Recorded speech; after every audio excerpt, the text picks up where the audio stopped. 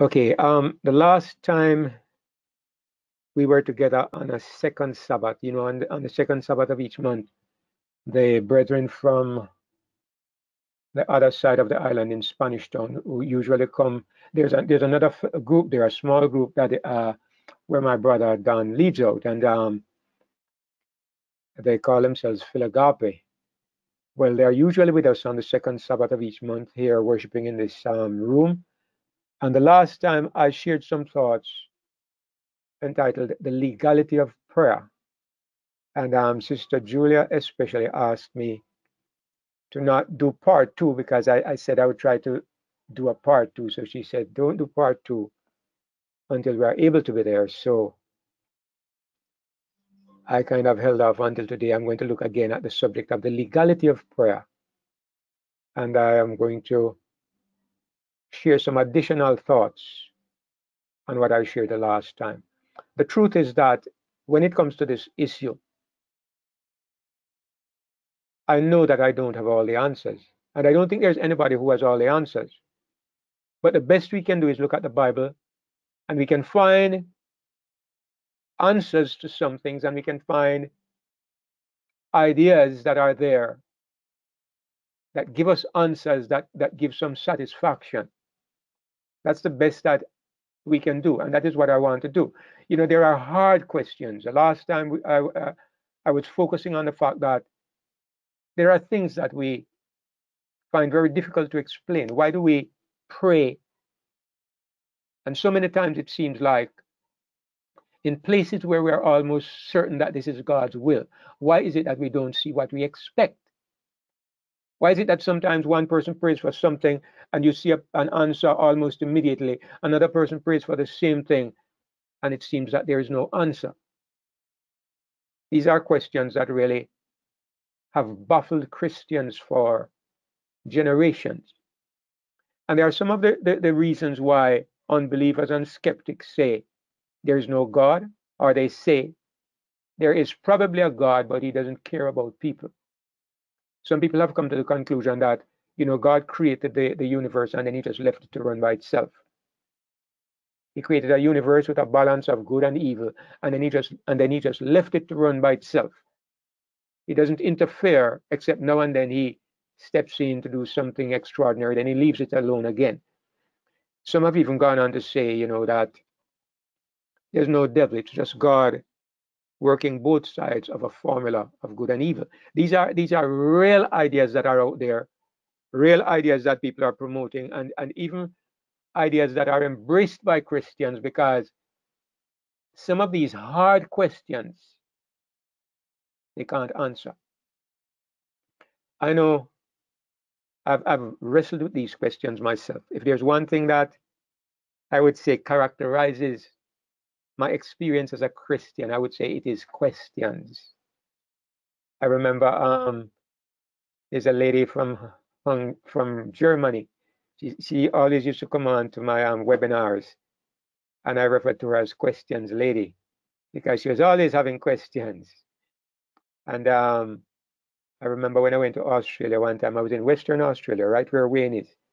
I stayed at a home and there was a little girl, and I named her Why and What, because she was always asking me why and what.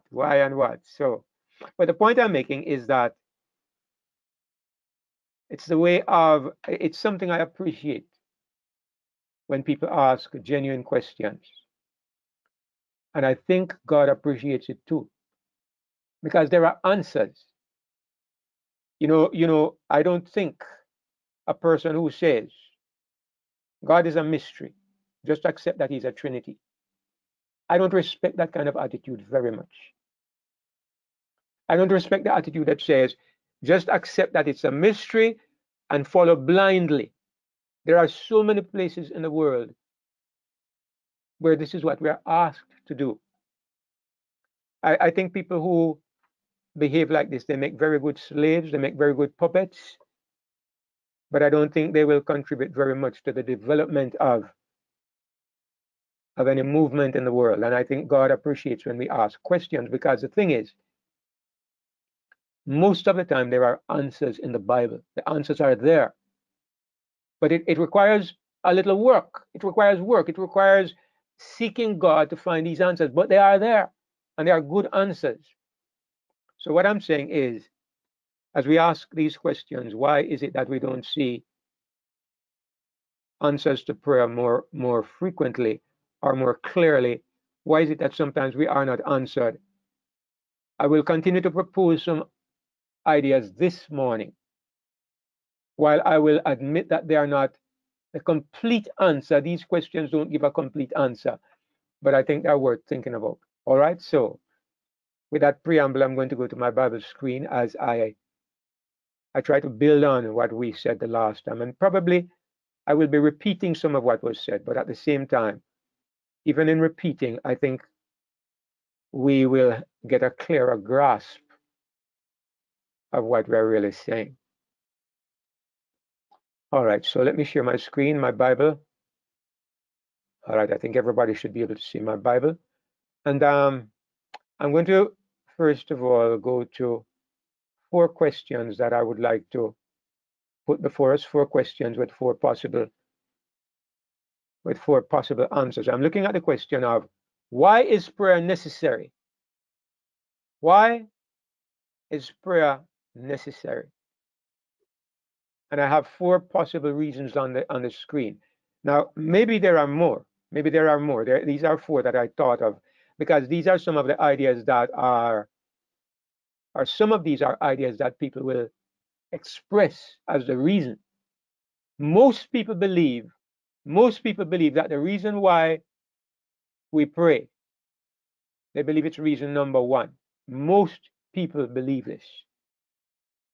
This is a real reason why people have bad ideas about God. Most people believe it's reason number 1.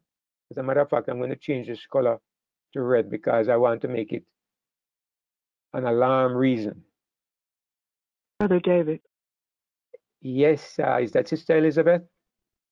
Yes. Can you please keep in mind for the people who are on the phone that can't see the screen, so if you can read it, then I can type it. All right, I will do that, Sister Elizabeth. Yes. Thank you so much. The 4 reasons I have here, and I'm going to go through them one by one. I'll read them quickly and then I'll go back over them individually in case you miss. The first reason I have is that people believe it is in order to convince God. Some people will say that God delays and he doesn't answer our prayers because he wants to change us. It's not God who needs to be convinced. They will accept this, but they say it is we who need to be changed. And so God will delay. God will fail to answer our prayers in order to accomplish some change in us. There's a third reason, which is not so popular, but I am beginning to believe more in reason number 3 and number 4. Reason number 3 is that we need to convince heaven. And reason number 4 is we need to legitimize God's intervention, which is kind of like number 3. I'm going to explain these a little better. So I'm not going to dwell on them too much now. But I think of all the reasons that I've put up here, I think reason number 1 is the least likely reason. And yet it is a reason that most people believe in.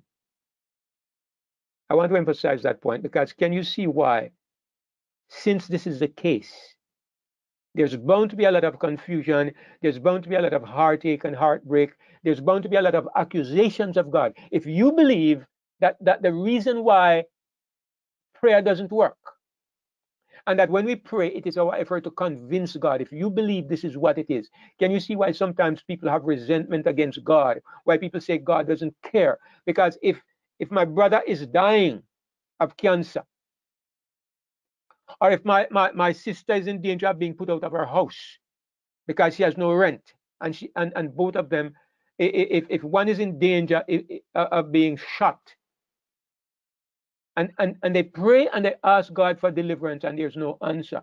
If the purpose of prayer is to convince God, all you can say is that God has a hard heart. So what do? You pray a little harder. You try to bend God's mind. You try to persuade God. Most people believe this is what prayer is about. And so when prayer doesn't work, they get resentful and they say hard things about God. Even Christians I've known who have lost their faith because they were persuaded that the problem is God. I can't get him to change his mind, and I pray till the cows come home, and still it doesn't make a difference. There are others who say, there are others who say, it's not that God is hard. Fine, I agree with this. These are a step ahead of those who are at point number one. Point number two says that the reason is that God is trying to change us. Okay, so when we pray, we don't have enough faith, and so God says, I'm not going to answer you yet. I want you to develop more faith. And so God waits. And you try, you go away and you try to develop more faith, and then you come back again and you pray some more, and there's still not an answer, and you are thinking, my faith is still not strong enough. And you go away again and you pray some more and you come back. What is the problem with this perspective? This perspective is that in a way, I'm going to use a Jamaican phrase that I use a lot. It's like we have been given a basket to carry water. It's another form of works orientation. It's like God is saying to me, you're not good enough yet. Go and become good enough and come back. Now, it's a little different because we are not saying God told us to go and keep the law perfectly. We're not saying God tells us that we must go and behave in an immaculate way. We're saying God is telling us, go and find true faith. Go and find faith. And when you find faith, you can come back. Then you'll get the answer to your prayer. But the problem is that, I don't know. But if you try to build faith, if you try to make faith, you'll find it is harder than keeping the law.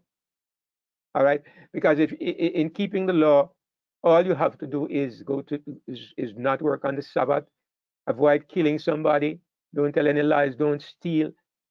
You can do this, even if if it's not from the heart, but you can perform the activity.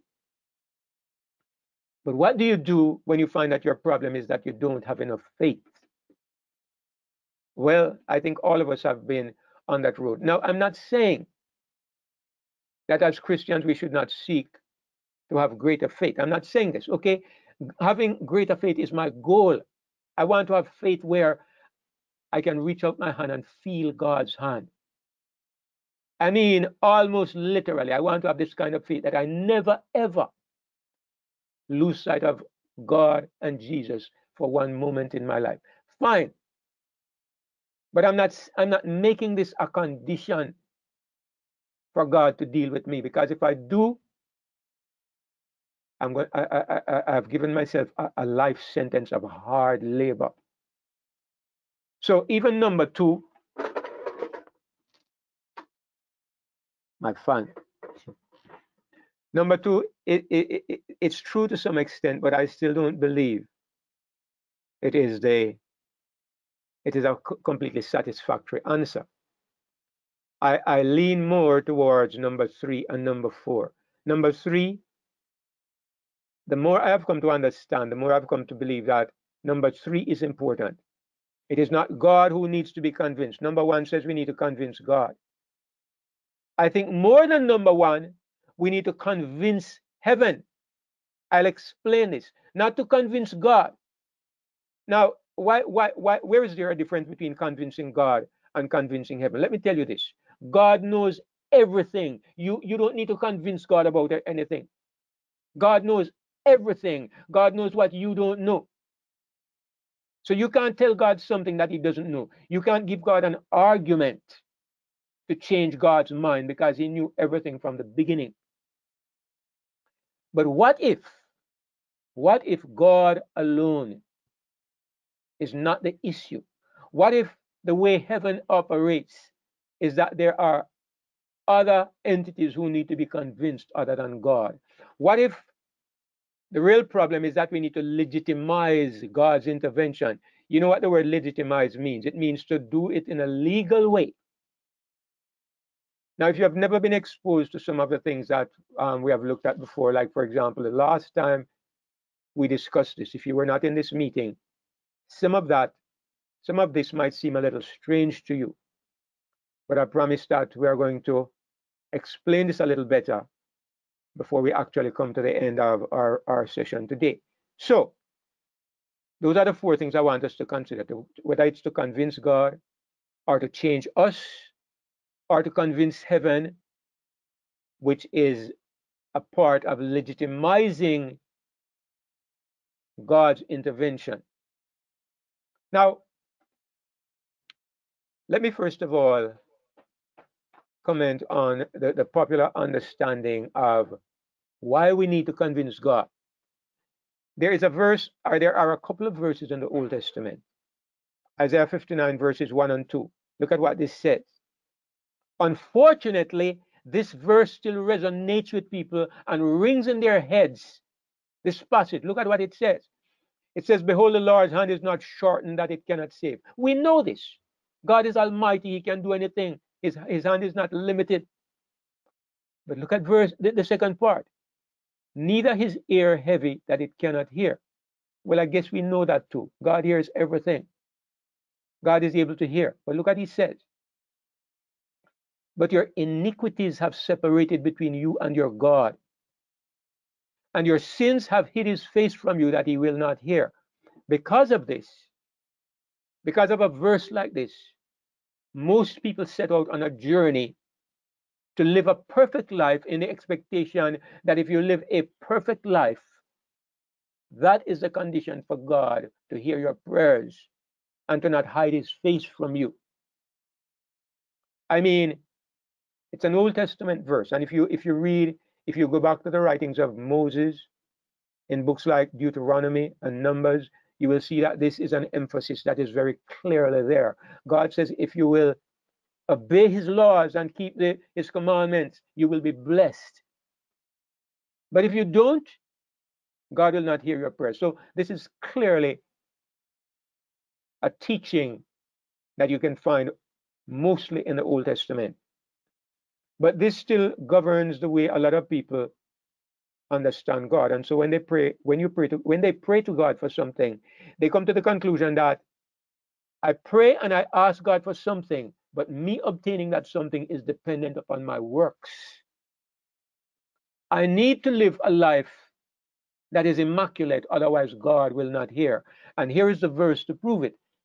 In fact, there's another verse in Habakkuk 1 and verse 3. Look at what it says. Thou art of purer eyes than to behold evil, and canst not look on iniquity. These verses are all, they sound good from a certain perspective.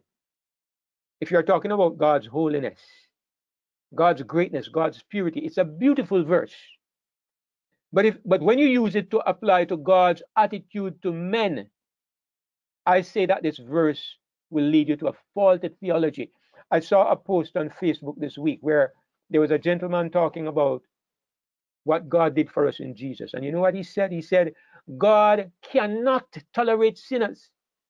He says sinners are so offensive to God that God could not have anything to do with a sinner. And God had to find a way to forgive your sins so that he could deal with you. He had to find a way to get your sins out of the way before he could deal with you.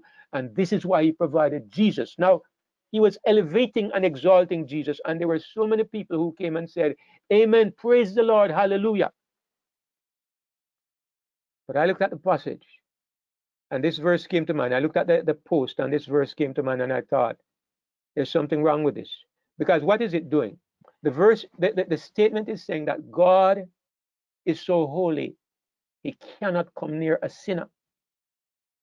So he had to send Jesus in order to break down the barrier that he could come near sinners. They make out that God is the reason why the barrier is there. Now look here, let me tell you this. Let me ask you something. We say that Jesus was the express image of God. What did he do with sinners? When they came to stone one right before his face, Jesus condemned them and he said to the woman, he says, I don't condemn you. I don't condemn you. Look how close sin was to him. Look at the woman that came and took hold of his feet, and she used her tears to wipe his feet. He was not too holy to mingle with sinners. Look at the thieving tax collector that hid in the tree because he felt that he was too unworthy. Probably read this verse. He felt he was too unworthy and unholy to come in the presence of Jesus. And Jesus says, I'm going to have a meal with you at your house today. I'm coming into your house. Look at John, so tempestuous in his temper, so uncontrollable. The Bible labels him as the son of thunder. Look at John. Where is he? He's leaning on the bosom of Jesus. Don't tell me that God cannot mingle with sinners. Otherwise, you're going to create a perverted theology where you make Jesus completely different in character and nature from God the Father. That is unacceptable. That is false theology. Jesus is the revelation of the truth about God. God was never too holy to mingle with sinners, never too holy to mingle with sinners. That's a false concept of God. What is true is that in some places in the Bible, it is expressed in this way because it is being given to people in the context of their understanding. I'm not going to go into that too deeply today, but I'm saying that these are the reasons why people have these ideas that when I come to God in prayer, I need to change God's mind. I need to get God to change his mind. Because God naturally is offended at sinners, and God naturally wants to have nothing to do with sinners, and he will not answer the prayers of sinners. And so we need to break God's heart to get him to change his mind if we desire to have an answer to our prayers. I'm going to try to explain. I know that this is something that we are somewhat familiar with. I'm not talking to people who are completely in the dark where this is concerned. But let me remind us of something. There is something that we need to always keep in the back of our minds. The more I understand, the more this comes to me more and more clearly. If you don't understand what is going on in the universe, you can't understand questions like this. What do I mean? I mean that the background to everything, if we are to understand, brothers, we must go back to the very beginning. And at the beginning, we see that everything starts with the conflict between God and Satan. I know I don't need to prove this to you people in this room, to you brothers and sisters, but let me say this. Let me remind us that something is going on in the background. I mean, the unbeliever may not accept it. The skeptic may not accept it, but there is a Satan, there is a devil, and he's alive. And the reason why he's alive is because the issues are not yet settled. This is what we have been studying in the book of Revelation. There's something going on and it's not finished. If it was finished, Satan would be dead. Sin would be over. This world and this universe would be clean if it was finished. Why does God delay? What is he waiting for? They say everything was settled at Calvary. Not true. Calvary was 2,000 years ago. 2,000 years ago. For 2,000 years ago, people have continued to die, to suffer. Evil has continued to increase and multiply on the earth. Natural disasters, human wickedness, strange, godless, dirty, nasty things happen. Where is God? Why are these things continuing if everything was finished 2,000 years ago? Anybody who says this is just blind or foolish or brainwashed or incapable of thinking. It is clear that it was not settled 2,000 years ago. There is still something that is going on in this universe between God and Satan. And until it is settled, we cannot have an end to evil. You and I know it's not a question of almighty power. Nobody can stand against the power of God. Nobody. God created everything with his word. With a snap of his fingers, he can wipe out Satan and every evil angel. I won't go into it in depth at this moment, but you all understand the background. There is something that is being demonstrated. Satan has accused God. He raised up a propaganda war against God. He raised up there's an ideological battle where a propaganda war was started against God. When somebody attacks you on the basis of propaganda, how do you fight it? You know, people have made me think on Facebook. Some of the accusations they have made, I realize that there's some element of truth, you know. But somebody says to me, "You're arrogant."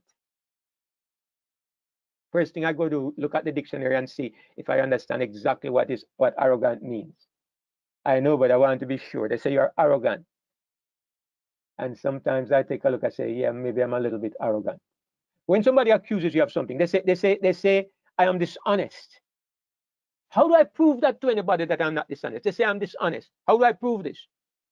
I come and I say I am not dishonest, or I'm more honest than you. How do I prove it? You can't you can't fight propaganda with argument. You can't fight propaganda with argument. You know when I really feel really good? When one of you brethren come on and you say, you don't know this man, or you wouldn't say something like this. Yes, I feel good because you know what? I have a witness. I have somebody who it's not me, and the person can testify. His testimony overthrows your argument. And if I get enough witnesses, you're going to be defeated.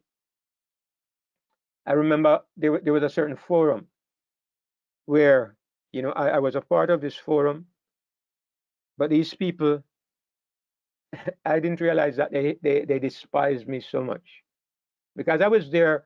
There were non-Trinitarians, and I was there trying to make some points. But I didn't realize that I was despised and hated, mostly because some of my ideas are a little different, and because I'm not going to quote Ellen White.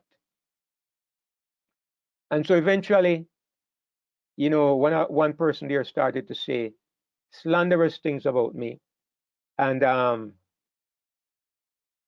eventually I left the forum. But I would still see sometimes some of the things they posted, and I saw where somebody joined the forum and was arguing against some of the things they were saying. And somebody made a comment and said, I think this person is really David Clayton, come back under a different name. But I was so glad when I saw somebody say, I don't agree with everything David Clayton says. But you don't know the man when you say something like this, because he's not a sneak. He's not going to sneak around and come in a different name. The person said, I don't agree with everything he says, but he's so open to the point where sometimes it is aggravating how open he is. That person wasn't my friend, but when he said it, wow, I felt so, I felt, I felt really happy to know that somebody who is not my friend, at least not really a friend of mine, but he could stand up and make this statement. Now, why am I saying all of this? I'm trying to show you that when people accuse you of certain things, you can't defend yourself. I'm not a very strong person, but if somebody wants to come and attack me with a machete or to fight with fists, I can try to defend myself. But when somebody comes with a propaganda warfare, they come to smear your name by saying things about you. How do you fight it? This is what God was up against. This is what God has been up against. Somebody came to attack his character and to smear his name. And this person, God could wipe him out with a snap of his fingers. But that would not solve the problem. It would not prove that the person was a liar.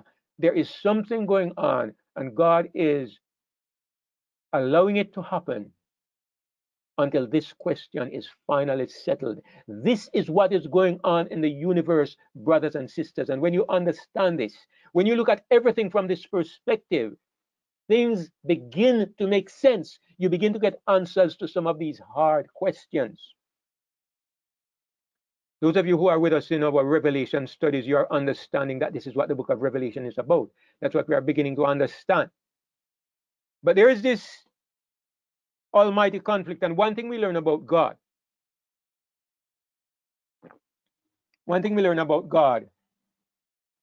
God is almighty, but God is fair. Hallelujah. God is almighty, but God is also good. God is almighty, but God is just and fair. That is why Satan is alive. That is why there is still evil in this world.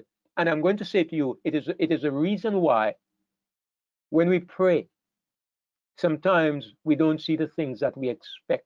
God is not the only person who is involved in what is going on in my life and in this planet. I think the last time, as I was saying to you, when I pray these days, mostly I will pray out loud because I understand better now. All right, I am not saying we should not pray in our hearts and in our minds. I do that sometimes. But when I'm praying quietly, I know that this is God and me alone. I'm building the relationship, but I'm not making petitions for other people. If I'm petitioning for other people or if I'm asking God for a favor, I'm praying out loud because I realize God is not the only person who is involved. And I'm going to explain that a little better as we proceed. If you were here the last time we dealt with this, you would have recognized that. But praying quietly, it's God and me alone. Nobody can see, no angel. There's no evidence of what I'm saying or of what I'm asking for. It's private between God and me. But because of the public nature of what is going on, the public nature, there is a need for me to vocally state what I am asking that others can hear apart from God. Now, let me illustrate that God is almighty, but God is also fair. You know the story in Job. We're all familiar with it. When Satan came before God, and here that's a part of the question too. What on earth is he doing in heaven? Why does God allow him to be there? God is having a meeting. It says there was a day when the sons of God came to present themselves before the Lord, and Satan came also among them. There is a meeting in heaven, and this devil presents himself. What is he doing there? Why does he have a right to be there? Why not just block him from even coming anywhere near the place? God does not operate like that. God's way of dealing with his enemies is to give them an opportunity to prove what they're saying. Even Satan, God allows him to come into his very presence and to accuse God before everybody else. Wow. This is amazing to think of the kind of person God is that he allows this.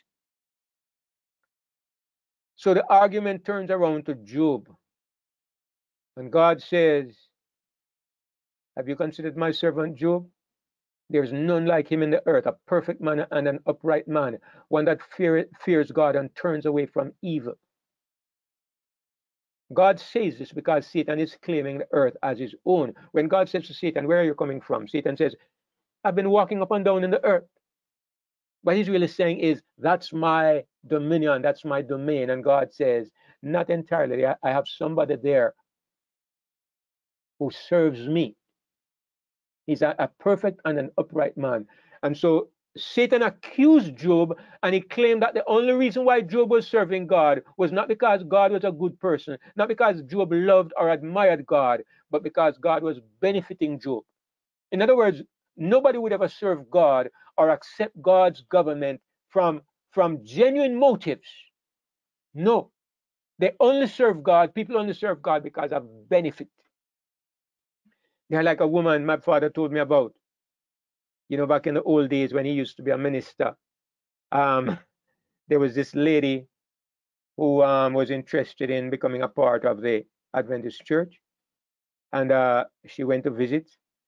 And of course, she was a poor lady, and the brethren got together and they gave her quite a number of things, and I think maybe some money as well. And when she came back home with this bounty, her husband was astonished. He said, "Where did you get this from?" She told him.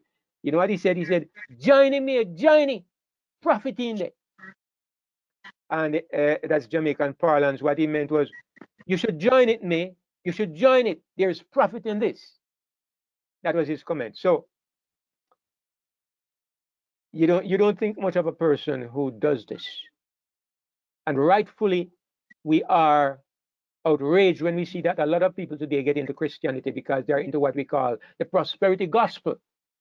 They believe that by becoming a Christian, you're going to get rich and all your problems are going to end. There are the prosperity preachers who sell this to people. You join the church, you give a bounteous tithe every week, and God is going to bless you and you're going to become very rich and very great in this world. That is straight satanic commercialism. That is not Christianity. And this is what Satan accused God of. He says, this is what Job is after. That's why he's serving you. And of course, what we see in the story is that it is important to God and it is important to God's kingdom that what he's doing is justified. God is really the person who is being judged in all of this. God's government is under judgment, is under scrutiny. And God, it's important to the safety of the universe that everybody comes to understand that God's way is the right way. And what God is doing is the right thing. And God can't just say this. Under the system of the law, God says, do what I say or die. There was a reason for that. One day we're going to do a thorough examination of that. But that is not God's way. That is not God's way. That is not the normal way of God's government. God's government is built on freedom, voluntary, wholehearted decision to serve God because we know that his way is good.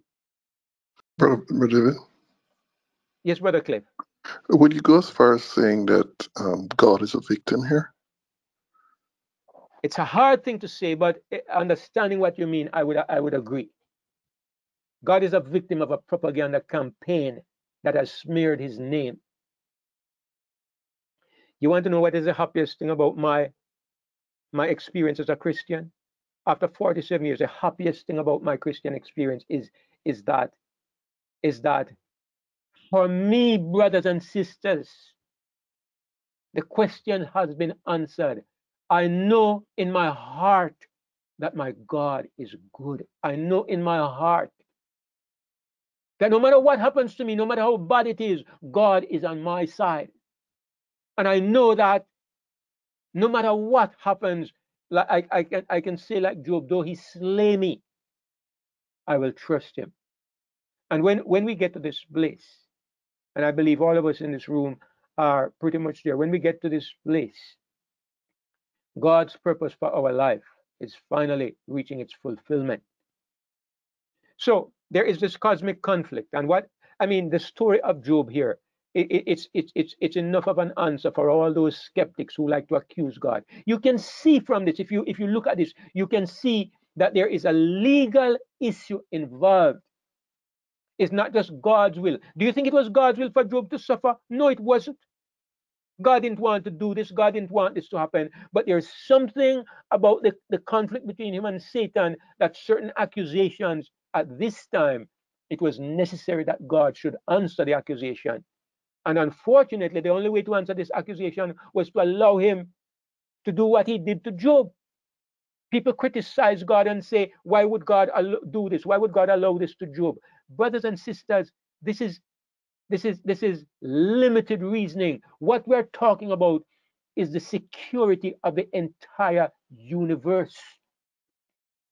What we're talking about is not just the destiny of one man. We're talking about God establishing the security of the universe. When you think of the magnitude of the issues that are at stake, you can understand better why sometimes suffering has to take place, why sometimes seeming disappointment has to take place, because there's a greater issue that is being resolved. And it's not just, Brother Cliff says God is a victim, and I agree. But look, there's a bigger picture than even God being a victim, if I may say so, if it seems impossible. But let me say this. If God is a victim, if the propaganda against God is to work, what will be the consequence? Not just that God gets a bad name forever, but what does it mean for the universe? The universe becomes a place of distrust and evil and anarchy for the rest of eternity. That is what is at stake. It's not just a question that God gets a bad name. It's what follows from God getting a bad name. If you look at what has happened in false religion, just look at what has happened in false religion on this planet.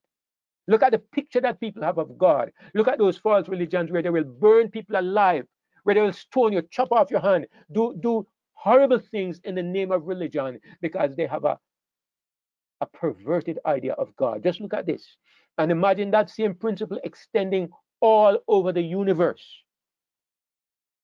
And you'll see why. It's not just a matter of God's getting a good name, it's the consequences that follow. So it's a huge issue, brothers and sisters. And the real joy is that we get to play a part in justifying and vindicating God's name. The true issue is really the question of when it comes to prayer, I've worked it out to this as being the real issue. Not that we need to change God's mind, not even so much that there's a fault in us that God is trying to correct. That may be a little part of it. But I believe the real issue in answered prayer is the question of which kingdom are we affiliated with? Which kingdom?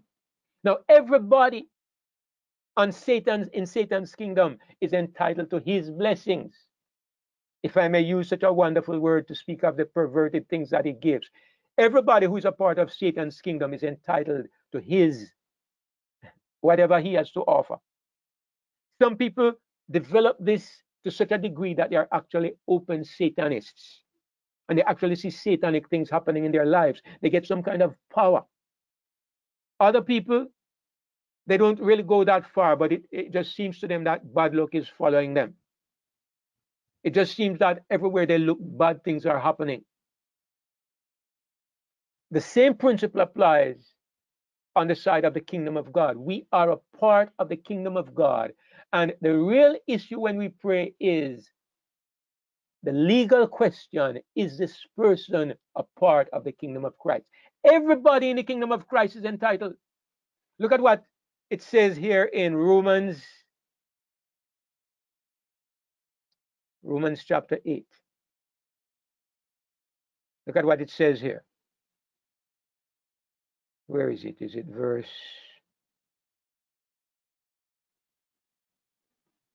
32? He that spared not his own son, but delivered him up for us all, how shall he not with him also freely give us all things? But who is he speaking about? Who is he speaking about? It says that we have been given all things freely in Jesus Christ. Okay? But David, Yes, Sister Heather. just a pause there. You said that the question is really, is this person really a part of the kingdom of God in Yes. terms of having to do with the answered prayers? So is it that sometimes you are not a part and sometimes you are, seeing that sometimes the prayers are answered? No. If you are in, you are in. But I'm going to explain what I mean in just a moment. All right? So look at what it says in verse 6 of Ephesians chapter 1. One of my favorite verses in the Bible. I say this all the time. It says, to the praise of the glory of his grace, wherein he hath made us accepted in the beloved. God has accepted us, but how and where? In the beloved. There is a condition on which everything that God has provided in Jesus Christ is yours. It is a condition that you are in the beloved. Let me look at another verse in the next chapter. I think it's about verse 8. It says,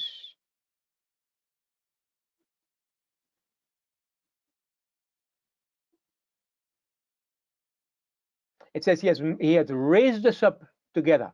He has raised us up together and made us sit together in heavenly places in Christ Jesus. The question is really the question of, are you in Christ? Which government do you belong to? Those who are in Christ are entitled to heaven's blessings. The real question, brothers and sisters, is, I mean, can you imagine somebody who is in Christ? Can you imagine Jesus asking God for something and trying to change God's mind? As far as I understand, Jesus and God have the same kind of mind. The only time that there was a seeming difference was when Jesus was going to the cross. That was the only time when he said, Father, if it is possible, let this cup pass from me. That was a cry of pain. That was a cry of loneliness. It was not a cry of his will. It was a request. But in his mind and his heart and his attitude, he was just like the Father's heart and mind and attitude. Whatever Jesus is entitled to, those who are in Christ are entitled to it. We are accepted in the beloved. But the question is, whose government do you belong to? Whose kingdom do you belong to? It's not a question of what is right in God's eyes. That's not the issue. What is right in God's eyes is already settled. It is God's will to answer our prayers. What is not settled is God's right. Make that point. Not God's will, but God's right. Does God have the right to intervene in your life? Which kingdom do you belong to? I believe this is a great question that is sometimes a hindrance. And I'm going to build on that a little bit more. You know, at the moment, the Americans will probably know this better than most, but at the moment, there is a little bit of a, there's some news about a woman who has been arrested in Russia. Her name is Brittany Griner. And this woman she's a basketball player, a professional basketball player, one of the best basketball players in America. And she went to play basketball in Russia. It was the off season in America, so she went to Russia. And when she got to the airport, they found cannabis oil. They found cannabis oil in her thing. She was arrested, and she was tried, and she has been sentenced to 9 years in prison. Now, of course, there's a lot of discussion about it. America is a little upset. The lady says it was a mistake. She inadvertently packed it in her luggage for medical reasons, I think she says. But anyway, it was there, and so America is upset, and they are trying to work out a program whereby they can swap one of the Russian prisoners that they have for this lady. They're trying to work out a swap program, but at the moment she's in prison. She has been sentenced to 9 years imprisonment, and they have sent her away to a penal colony. I kind of sympathize with her a little bit because it doesn't look like she was out to break the law, but she got caught. But the point I'm making is, at this point, you see a contention between two kingdoms. I'm kind of trying to use this to emphasize what I'm trying to say. The question is, you know, maybe if it was a little country like Jamaica, even then, I don't think America would just come and by brute force try to take away this person. I think they would try to still do something on a legal basis. A legal basis. When it comes to disagreements between different kingdoms, the kingdom you belong to is important because your kingdom will fight for you. But the question is, do I have a right to fight? America could not fight for this lady on the basis that she never had the cannabis oil. She had it. So as far as trying to get her off this charge and to claim that she's innocent, America has no right. So they can't help her in that way. They're trying to find another way to help this lady. Maybe they'll come up with something else. But at the moment, she's a part of the American kingdom, and so they are interested in getting her out. But in order to do it, they have to do it legally. I'm saying this because I want to emphasize the importance of legality. Even when we pray about something, I'm telling you, if the only question was, what is the will of God? What is the mind of God? 90% of the things we ask for, maybe 99%, we will have an answer. and we would have the answer almost instantly. But I believe that the other question is there: what is the legal right for God to intervene in this person's life?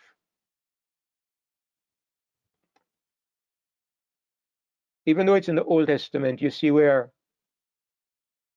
when Daniel started to pray, 3 weeks he was praying. And at the end of 3 weeks, an angel came to him and said, from you started praying 3 weeks ago, I was sent to answer your prayer. But the prince of Persia stood in my way for 3 weeks. There was a legal obstruction. Something was obstructing Daniel's prayer. It was not force or power, because an evil angel cannot stand against an angel from heaven for 3 weeks. God's power can cast out a demon. Even you, in the power of God, you can chase away devils. Even Satan himself will flee. But here was something that obstructed a heavenly angel for 3 weeks. It's not as straightforward and straight cut as we believe, brothers and sisters. So what I'm saying is that when we are praying in our intercessory prayer, when we pray for people, the first thing that we need to do is override the legal obstructions. I believe that we need to use the right arguments and we need to appeal on a legal basis. Now, let me explain. I keep saying this, but I still feel that I need to explain everything. There are the issue is not God's attitude. Let us settle that. A lot of the time, people try to pray, and they think that they must repeat themselves over and over and over again. I don't believe in that kind of prayer. Jesus referred to it. It was what Jesus was referring to when he says, do not use vain repetition like the heathen. Why? Because they think that they will be heard for their much speaking. There are people who believe that the problem is that God is partially deaf. And they think that if they say the thing often enough and loud enough, God will hear. Or they might believe, I see you, Brother Tony, I see you. Or they might believe that God is moved by seeing that we are so disturbed about an issue. So if we keep on being disturbed and calling and shouting, God will eventually listen.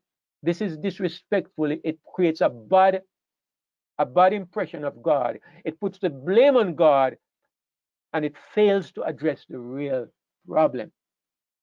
Go ahead, Brother Tony. Okay, the question about God having the legal right to intervene. Now, does him and Satan have some type of agreement when God can and have a legal right to intervene? Because we see sometimes that God does intervene on some people's lives and doesn't allow Satan to kill them or what have you. And from my understanding, Satan doesn't accuse him when he does this. Yeah. So do they have some type of agreement? Um, I at one point in my life, I had strong objection to comparing what is going on to an earthly court of law. But I realize as I understand this, I understand that the more you can understand the way a legal system works, it helps us to understand better what is happening. I'm not saying it's the same basis, but I think it's the same principles that are at work. Because what does legal mean? What does the word legal mean? What do I mean when I talk about legal? I explained a few weeks ago that what I mean is what is fair and what is just. Nobody who understands God will deny that God is fair and just. When the Bible says God is righteous, it implies fair play. It implies justice. When I say legal, I mean that God is fair and God is just. So, does God and Satan have an agreement? You can't make an agreement with a liar and a thief and a devil, but you can make an agreement with yourself. And the agreement you make with yourself is that you will not behave on the same principles of lying and cheating and deception that the devil is working on. Satan will be a devil. He cannot help it. But God will be God because he cannot help it either. So God is fair to Satan. That's what I mean by legal. Satan, even a devil like Satan, if he's in a conflict with God and his contention is clearly there, God is giving him his rights. And although he has no rights, there's no legal, I don't believe there's a legal system with rules drawn up that says Satan has the right to do this or that. Satan knows the character of God and he knows how far he can go. That's why he went before God and he says, give me Simon Peter and I will sift him like wheat. That's why he went before God and he says of Job, Job is only serving you. How was he not afraid that God would wipe him out with one snap of his finger? How was he not afraid? Because he knows the character of God and he knows that God is fair, and so he can stand on what he knows about God. It's like me. It's like you, Brother Tony. It's like Job. Job says, if he even kills me, I trust him. How can you say this? This is kind of like a legal statement. It is saying that even if I die, I know that there is a reason why God does it, and it is a good reason. This is kind of like it's not really strictly speaking a legal statement, but it's a statement of confidence in the principles on which God operates. And that's a kind of legal position, whether we want to label it as such or not. So that's what I really mean. So I'm saying that when we pray, we should use the right arguments. And when I say the right arguments, we should use the arguments that are based upon what we understand about God's character, what we understand about the plan of salvation, what we understand that will make it clear to the universe, I am a son of the kingdom, I am entitled. You know what we saw before was that it's very clear from the book of Daniel that God does not make all the decisions. This is the wrong idea that confuses many people. God does not make all the decisions. God is not a dictator. God is running a, well, I don't even want to use a human word, but for want of a better word, God is running a democracy, not a dictatorship. God is running a democracy, not a dictatorship. The mistake is to think that God is running a dictatorship. Even in the book of Daniel, it tells you that this matter, when Nebuchadnezzar was made mad like a cow, we say God made him mad like a cow for 7 years. It wasn't just God. Read the chapter again and you'll see where it says, this matter is by the decree of the watchers and the command by the word of the holy ones. There are heavenly beings here described as watchers and holy ones who are involved in the decisions made by heaven. Why? Because God is not a dictator. Why? Because God is the one who is accused. And when you accuse God, God cannot defend himself. Whatever God is doing, whatever moves that God makes, God has subjected himself that his moves are going to be examined by a heavenly council. That everything that God does is not God, it's heaven that is making the decisions. People who are privy to the evidence. As we pointed out a few weeks ago, you look at the book of Revelation, Revelation 5, and you see that there are 24 elders. And what are they doing? They're offering incense. And what is in the incense? If you remember. So Brother David, not cutting you. Yes, So brother. it'd be more correct to say God stands accused rather than a victim. He's in the prison as no, I retract that. But he is the It's more subject. palatable. He's on trial. He's on trial. Yes, yes. It's more palatable to put it that way. Yes, brother Andrea, I would put it that way. Um, if you look at Revelation chapter 5, let me see if I get the exact verse. It says in verse 8. It says in verse 8. I mean, there are hints and clues that give you an insight into what is happening, brothers and sisters. It says, and when he had taken the book, the 4 beasts and the 24 elders fell down before the Lamb, having every one of them harps, and it says, and golden vials full of odors. This word odors is from the word that means incense, which are the prayers of the saints. This is a telling statement. The 24 elders in heaven, whoever they are offering the prayers of saints. Now, let me explain something. We insist that there's one mediator between God and men. We insist that there's one intercessor between God and men. Here's a statement that seems to contradict this, and yet it doesn't contradict it, not in my understanding. In fact, it makes my understanding even more beautiful. Let me ask you something. When the Bible says Jesus is the mediator between God and men, how many of us in this room? I see 138. The number says 138. Some of these are people who have more than one device open, but we have probably more than 100 people. Now, let me ask you, do you think that Jesus vocally intercedes for each one of us? There are 2 billion nominal Christians in the world today. 2 billion, more or less. Do you think that Jesus vocally, by voice, intercedes for 2 billion people? How long would it take Jesus to even say one word? I know that heaven works by a different time, in a different dimension, but even to say one word, even to call the names of each one of us, 2 billion times. I'm not being ridiculous. What I'm trying to say is that when the Bible says Jesus is our mediator, I don't understand this to mean that Jesus is vocally with his voice pleading for us before God. I don't believe this. When the Bible says he ever lives to make intercession for us, I understand this a different way. I understand that Jesus is forever my line of connection to God, forever, as long as time shall last.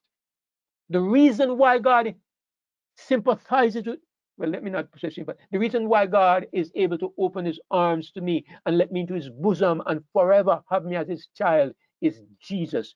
Jesus will be forever that connecting link. So in this sense, he is my mediator. He's my connection between me and God forever.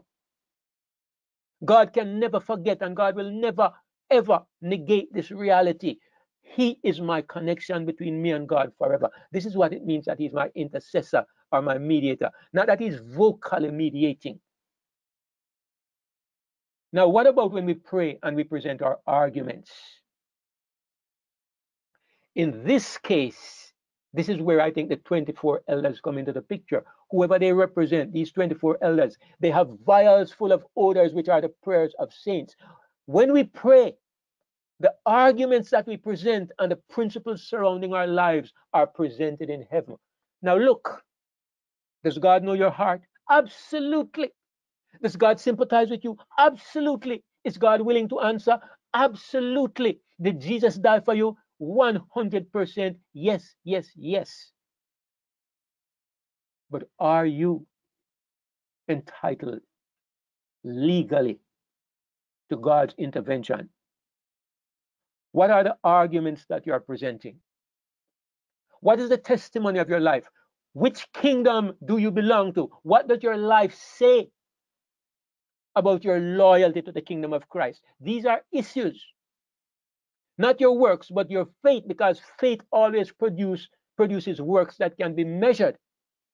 Your prayers present arguments that can be examined. I believe that these are some of the reasons when I talk about legitimizing God's intervention. When God intervenes, that you pray for some deep-rooted issue and you keep bringing your arguments to God. We should argue with understanding. First of all, on the basis of what Jesus did, we're entitled. Secondly, on the basis of God's the legal right that you have as a citizen of the kingdom. You're entitled. This is why faith is so important. If you don't believe in your entitlement, you can't pray as an entitled person. Faith will produce the right expressions that heavenly beings can use to assess your condition. Now, anyway, I know that sometimes when you say some of these things, it leaves even more questions. And this is understandable. David, can you hear me? Yes, Sister Julia, go ahead. Okay. So regarding the 24 elders, they would have been a part of the watchers that you're saying that when we pray, they will they are part of the committee, so to speak, in Yes, answer to prayer. All yes, right. So my question is, I know you just mentioned about you believing that you're a part of the kingdom of God. yes. Um, when when do the watchers are involved in the matter of our prayers?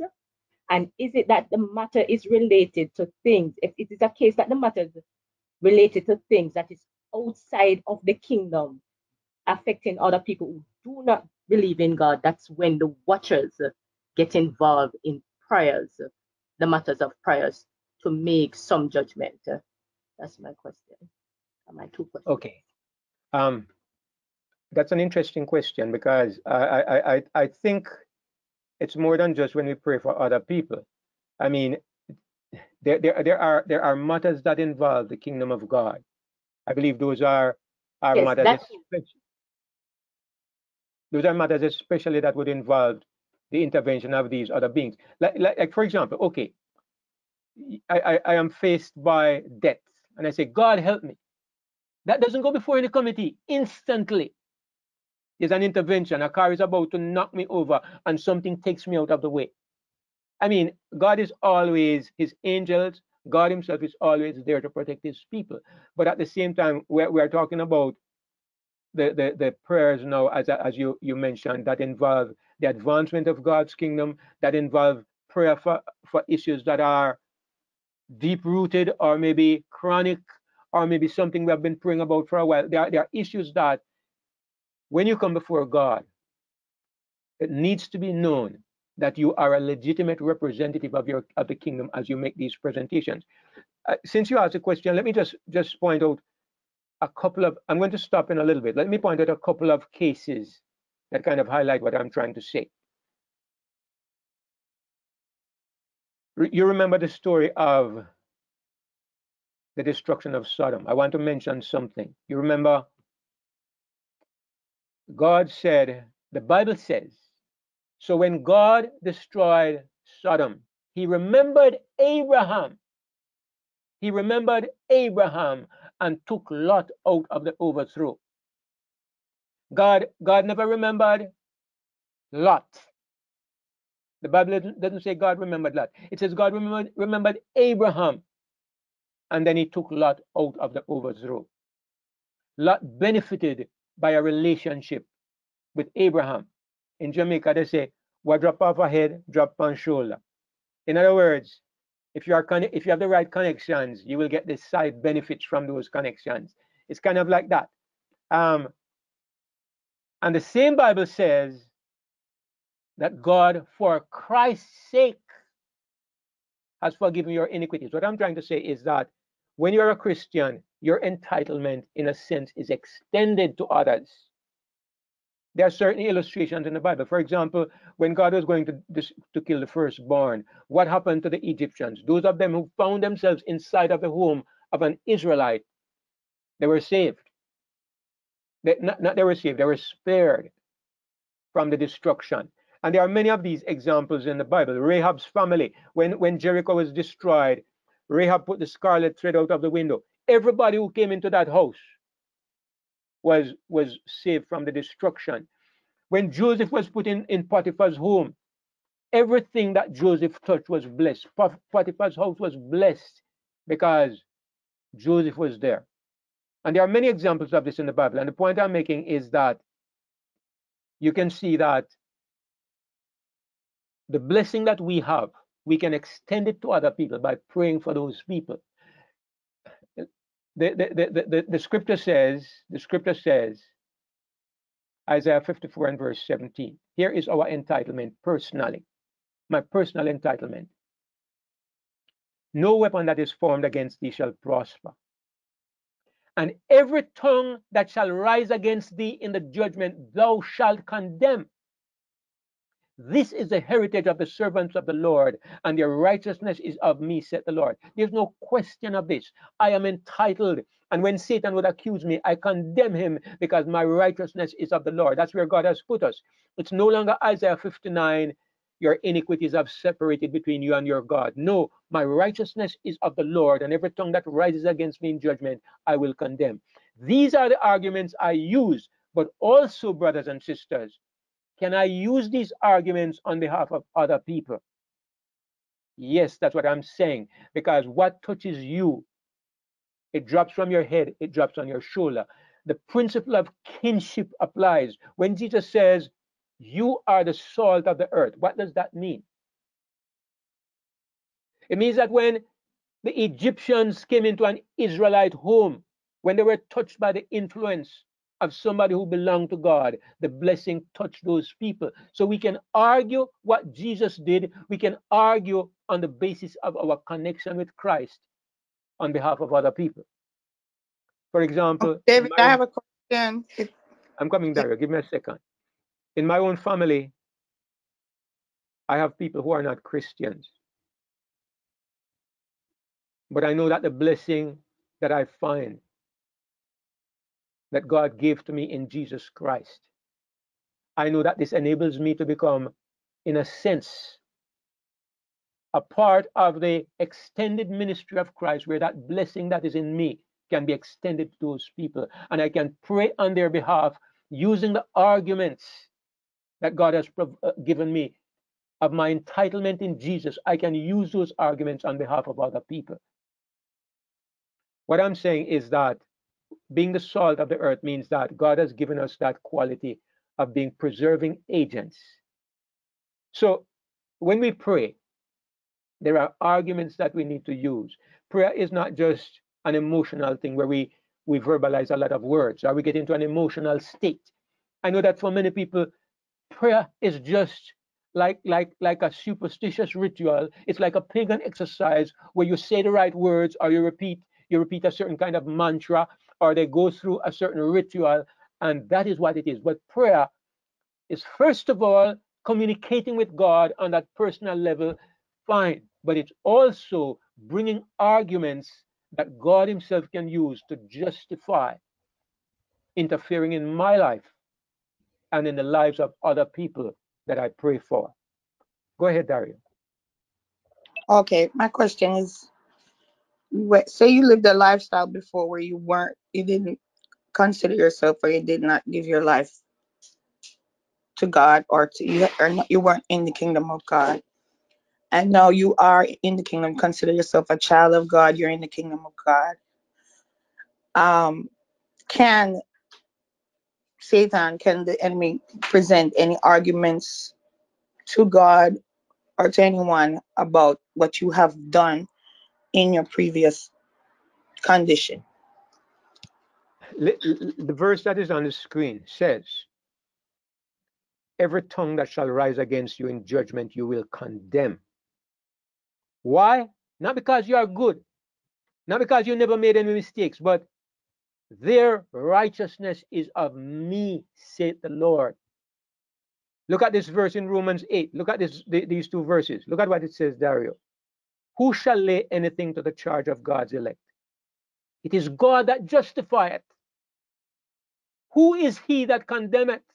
It is Christ that died, yea, rather that is risen again, who is even at the right hand of God, who also maketh intercession for us. I mean, these verses are clear as crystal. Nothing that you have done in the past matters, because He is our righteousness. And where it matters is when you don't accept these verses and you allow your past to weigh you down and to drag you back. That is where it matters. It matters to you because of your unbelief. It doesn't matter to God because God has dealt with that conclusively, finally, completely, and it does not matter. It matters only to you. If it were not for this, I could not stand here this morning preaching, because there are things in my past, oh God, I don't forget them, but they don't exist between me and God anymore. The only thing I do is thank Him for taking those things away. and setting me free. I thank him. But I mean, you know the thing that I realize when I think of my past, and I think all of us can do this as well. When I think of my past, you know what I realize? Brother Cliff used a word about God. If God was a victim, and Brother Andrew says he was an accused person. I will say of me, now that I understand, I'll say I was a victim. All right, I was a victim. I was a victim to be born in a planet David.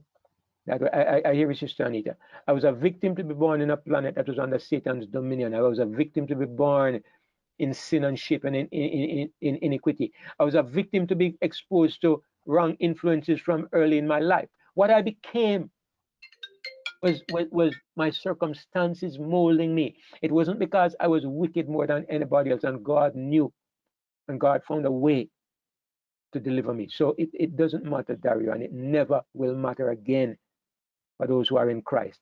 And soon he will take away even the memories of it. Go ahead, Sister Anita. Yes, Brother David. With regards to repetition of prayer, are you saying that God bring at my ignorance in one Saturday night for 3 second consecutive times during that night, within an hour with between? I pray to God about a certain problem that I had, and I went to Him saying the same thing.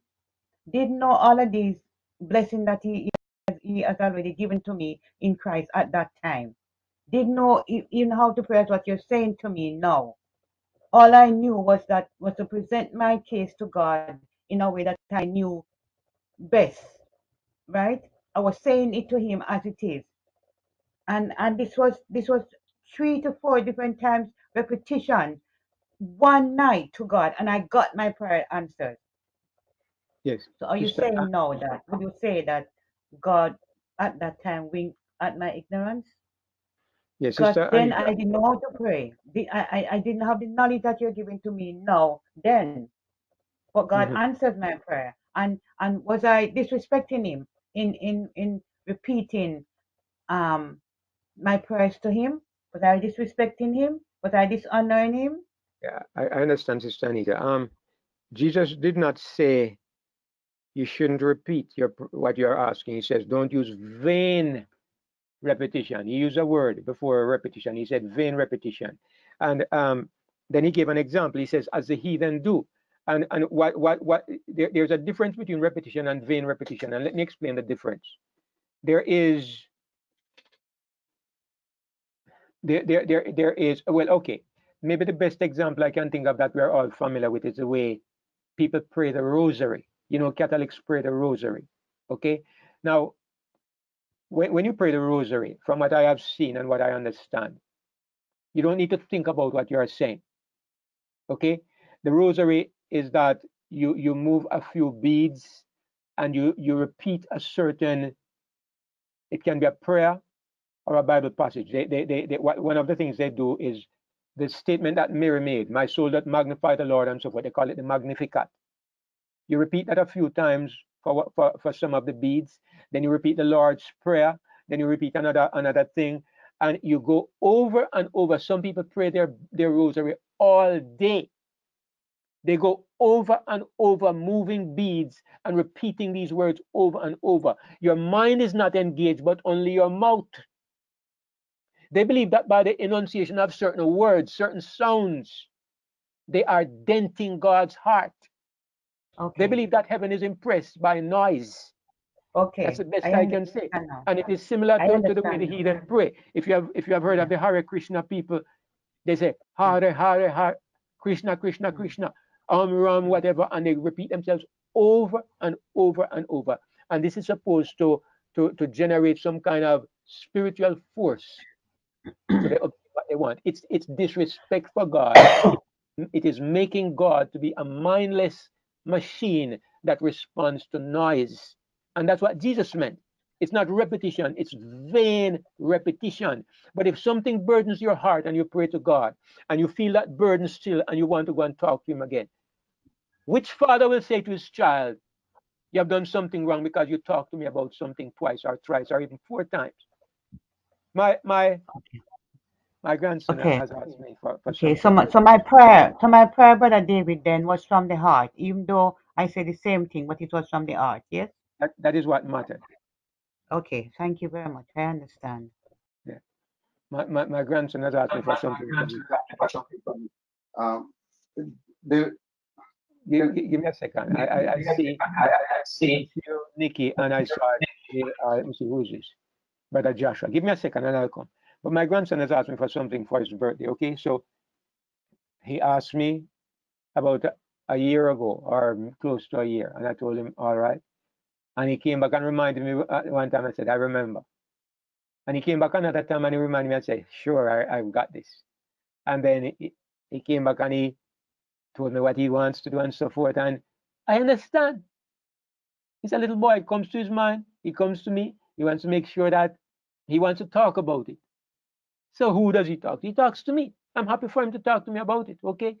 I'm not going to say, you have been bothering me about this. Please don't talk to me about it anymore. I'm not that kind of grumpy old fool. I understand why, if something is on your heart, you want to talk to the person about it. So let's talk to God as often as we want. But not believing that God just is impressed with our words, but heart is what matters. Brother Wayne, I see you, but I think Brother Joshua was unmuted before, so let me let him go ahead. Hi, Brother David. When Brother Andrew said that, our Father is on trial, it's so amazing because all the time I'm sitting here, I'm thinking it's all about me. It's about my family. It's about us. It's about humanity, our salvation.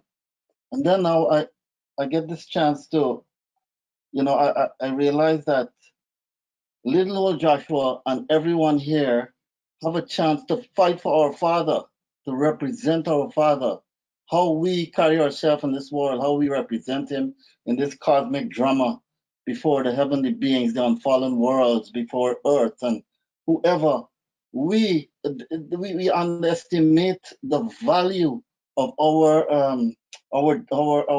place in this drama, this cosmic events, and it gives me so much happiness to know now that I'm fighting for my Father. We are fighting for our Father.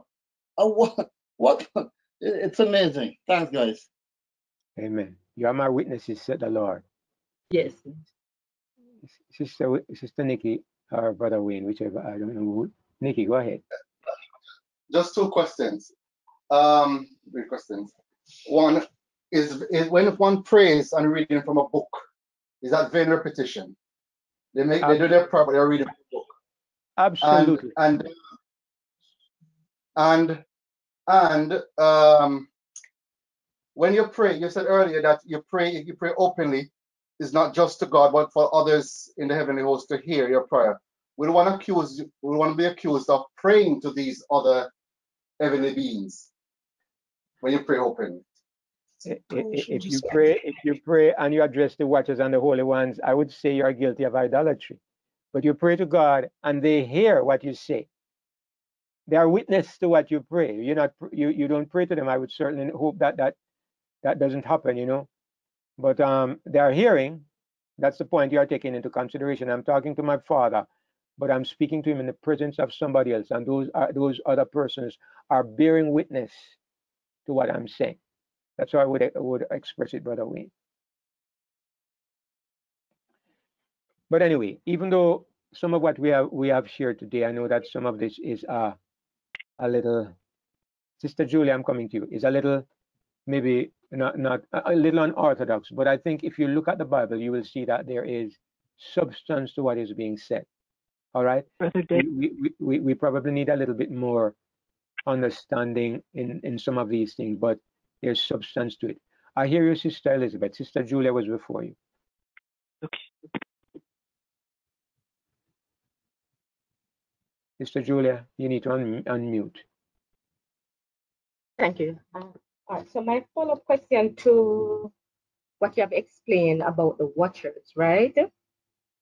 And what you have also mentioned about our prayer through Jesus Christ. that he make intercession for us. Like you, I believe that when we pray, our prayer goes through him, not necessarily that he is the one,